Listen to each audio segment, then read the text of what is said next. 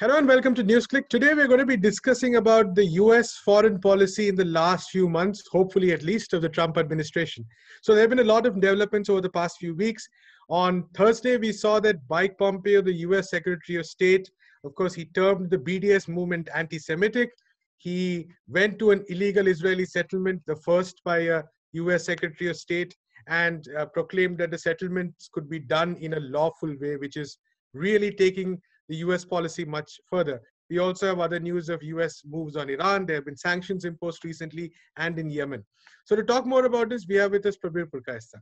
Prabir, thank you so much for joining us. So first question, like I mentioned, Pompeo really has got the extra mile in favor of Israel yesterday. And this actually leaves a lot of questions for the Biden administration. So what do you think was the aim here? Well, the US regards, at least if you enter the United States 10, 15 years back, you would see the board. This is where US citizens have to go. This is where aliens have to go. So obviously they have regarded always the rest of the world as a bunch of aliens. So this is something we have to take into account. How does US look at its foreign policy? How does it look at the rest of the world? And it's also interesting, therefore, that what you're seeing increasingly is that the USA is saying that whatever we decide is the international law. So it doesn't matter if the international law says that you cannot appropriate territories which you have won by force of arms, that this is not recognized in international law. Pompeo says it doesn't really matter. As long as we are the law, that's all that really matters. But moving away from the issue of Israel and Palestine, I'll come back to this. I think the other issue really is that this administration has decided that let's put the lines on the ground in such a way that Biden administration will be hamstrung for doing anything else. And they also are likely to have, the Republicans are likely to have a majority in the Senate. So that can also be used to back up whatever Trump's foreign policy has been.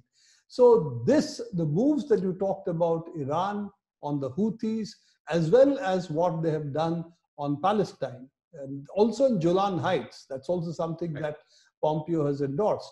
So all of this means that unilateral decisions by the United States, according to the United States, is international law. Whoever does not agree to it falls foul of international law as enunciated by Pompeo, Trump and company, or the United States. So therefore, if you object to Israel taking over Palestinian lands by force of arms, occupation, which is what it has both in Golan Heights as well as in the West Bank, then you will be considered anti-Semitic, which is in terms of US law, then supposed to be a serious issue.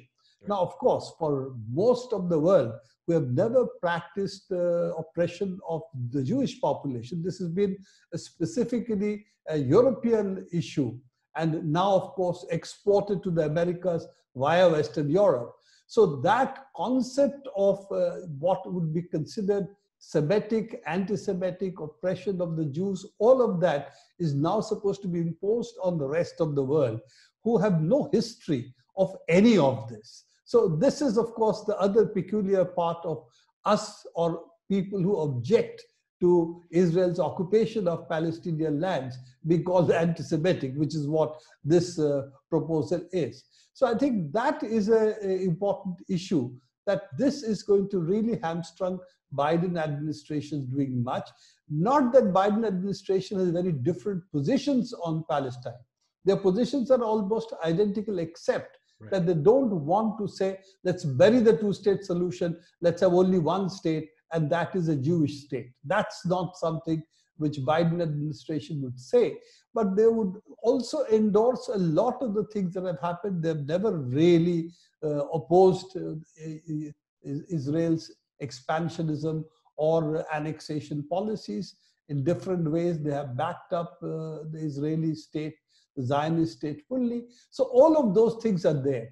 For the Palestinians, it's a moment of reckoning that if they thought Biden administration coming in means a difference for the Palestine-Israel question, what is going to happen is that leeway has been much more curbed. Right. And effectively that position probably has been weakened much more than even otherwise weak Biden administration would have taken. So the issue squarely comes back to the Palestinian people. What do they do in front of, when this is the situation they are facing? And in this, I think one of the positions that they have to think over is that they have been for last 10, 12 years an attempt to get the Hamas and the Fatah to come together and try to build a united front. There have been a number of meetings, number of resolutions, a number of decisions taken, but they've really not gone the whole mile. Even now, we have two administrations in Gaza, for instance, one which actually administers the territory, the other is what Fatah or the Palestinian Authority recognizes as the administration. So I think time has come for them to realize that unless they're able to rally the Palestinian people together in a unified resistance, what is going to happen is increasing the disenfranchisement of the Palestinian population, takeover of their lands, and increasingly the attempt to do further ethnic cleansing, whichever way the Israelis would go. So make conditions for the Palestinian people so intolerable that they would then think of exile rather than continuing in such scenario. And that has been the Israeli Zionist position from the beginning. Squeeze them out, regard them not as Palestinians, say there are no Palestinians, and if they're Arabs, there are after all so many Arabs elsewhere in West Asia, why can't they go somewhere else? So that is the position that the Zionist state would take. And that is something which, if they have to contest, unity of the Palestinian people is going to be of paramount importance, because the rest of the world, honestly speaking, the rest of the world seems to have forgotten about the Palestinian issue. That's where it is right now.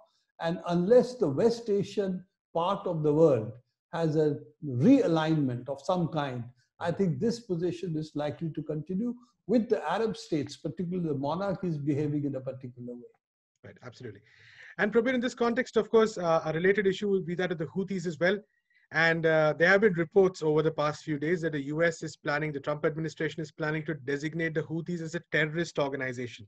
Now, this really, in some ways, it kind of reverses the process of the past couple of months. We talked about this before, where there seem to have been some back channel negotiations, especially after the attacks on the Saudi Aramco facilities in Saudi Arabia, and the attempt to sort of build some kind of a consensus, some kind of a peace deal over time.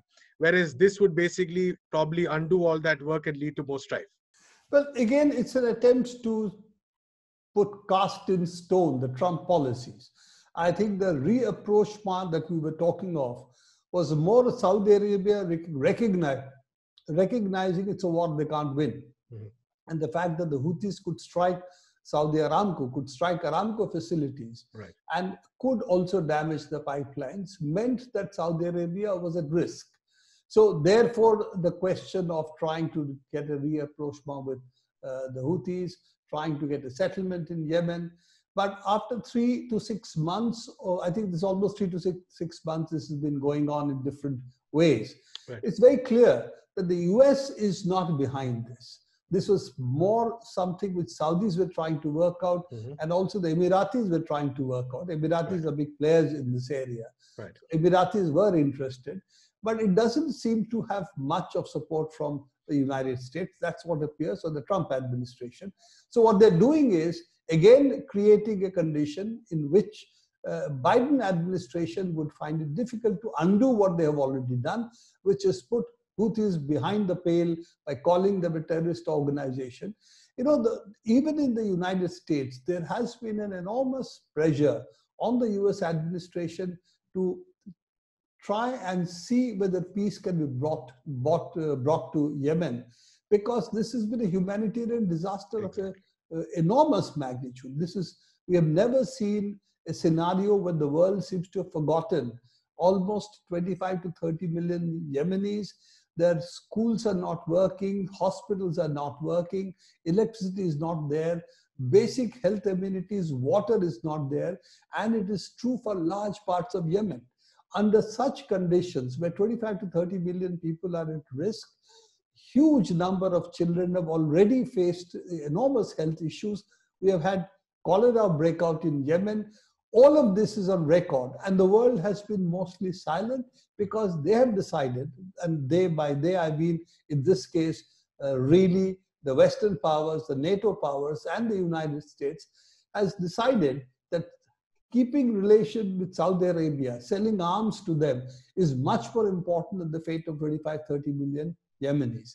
So with this condition, what we now have, if Houthis are declared a terrorist organization, then one thing that's going to happen is United Nations will have to withdraw from Yemen. They have already started the process, precisely because if the Houthis are declared as terrorists, they cannot have any relationship with them and continue to work as they have been doing, particularly providing health facilities to those areas which are under Houthi control. So you're going to see much worsening conditions in Yemen as a consequence of this. And again, doing it is easy, reversing it is not, because it means that then the Houthis will lose trust in the United States. Right. You see, the rest of the world does not look upon the Biden administration versus the Trump administration, the difference of policies and so on. Exactly. They take it as United States. And if they do so, this is something which is a breach of trust, breach of faith. Precisely. After having talked to various people on need for peace, suddenly to have this. And therefore, what would again happen is that getting them back to a peace negotiations back door or front door is going to be that much more difficult. Right. So what it would mean is continued war in Yemen and enormous miseries that are already being faced by the Yemeni population that continuing if not worsening. So this is the stark choice. And unless they're able to defeat Saudi Arabia in Yemen, this is not going to reverse. Absolutely. Right. And Prabir, finally, the last link in the chain, so to speak, is regarding the Iran policy itself. So we got news of fresh sanctions being imposed on Iran. The Biden administration seems to have hinted that it will consider going back to the Iran nuclear deal, but with some amendments.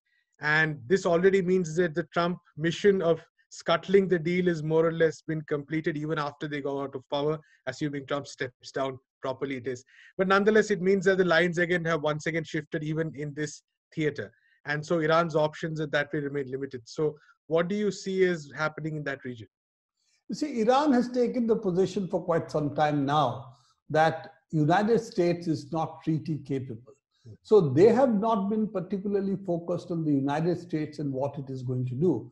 Their question has been to European Union and to other countries like India as well, that if you do not agree with the United States, that the Iran deal has not been fulfilled by Iran, but it has not been fulfilled by the United States. It is the one which is withdrawn from the treaty. Right. Iran kept to the treaty and to every letter of the treaty till the United States withdrew. Even after they have withdrawn, they have only done stepwise. They have withdrawn from their obligations, which the treaty permits them to do. The treaty actually says if other side does not fulfill its requirements under the treaty, right, then Iran has the option then to give notice of what are the things that it is going to do. So they have fulfilled their end of the treaty. It's other countries who have not. So the ball has really been on the court of the European Union and other countries in the world, that how do they actually help in continuing trade with Iran under the US sanctions. And there the basic issue is the US sanctions, in fact, would sanction even any bank, any entity in European Union which wants to do business with Iran. So in essence, the US sanctions become the definitive international sanctions and not the UN sanctions. So this is where the problem really lies. Can the Biden administration and the European Union do something by which Iran gets then a breathing space and then still continues with the treaty? They have not officially withdrawn from the treaty. They have started limited purification or enrichment of uranium. Right. And that limited uranium enrichment is still way below what they had given up when they signed the treaty. Right. At the time, they had handed over 97% of their enriched uranium to the Russians, as a fulfilling their part of the contract. They had dismantled a huge number of centrifuges. the bulk of their centrifuges. All of that they had done in order to fulfill the conditions of the treaty. But having now seen what the United States has done, the question is not the United States, not the Biden administration, question is the rest of the world. Can the Biden administration work with other countries to provide relief to Iran is really the question. Right. And that, unfortunately, it doesn't seem to be that Biden is going to take a risk on Iran, given the fact that Trump would still hold the United States policies as hostage, because the Republicans control the Senate. And at the moment, Trump controls the Republicans. Let's be very clear. Most of the Republican leadership would not win today easily without Trump's drumming up the what is being called nationalist, but really racist rhetoric of different kinds. And of course, Make America Great Again is a part of that rhetoric only. So I think this is where the problem really lies. It's not so much what Iran has to do, but it is really what the European Union has to do. And the United States, in this case, Biden administration's hands are, I think, tied, and they have limited role at this point. It's important to recognize that we are only talking of what is US doing. We are not talking about what the rest of the world is doing, whether it is Yemen, whether it is Palestine, or it is Iran. And I think the rest of the world is at the moment missing at the table. Absolutely. And for that matter, China, which will definitely have a lot to do, especially with Iran as well, considering its oil import. China and Russia have supported Iran. Let's put it this way. It's because of them that you also have oil trade taking place. They're selling to China. China is not accepting the US sanctions. Right. And that is why Iran as a country can still function. But at the same time, it's not easy for China also, because alternate mechanisms for trade are the ones which is a problem. So you can do barter trade, but getting money in and out of Iran in different currencies still is a huge issue. And unless we, internationally, we solve the problem of financial transactions not being routed only through the SWIFT mechanism and for the US banks, basically, which means dollar-denominated accounts. Unless we change that, we are going to find an issue that irrespective of what the world thinks, the United States still holds them by the throat because they control the global finance. Thank you so much, Prabir, for talking to us. That's all we have time for today. Keep watching Newsclick.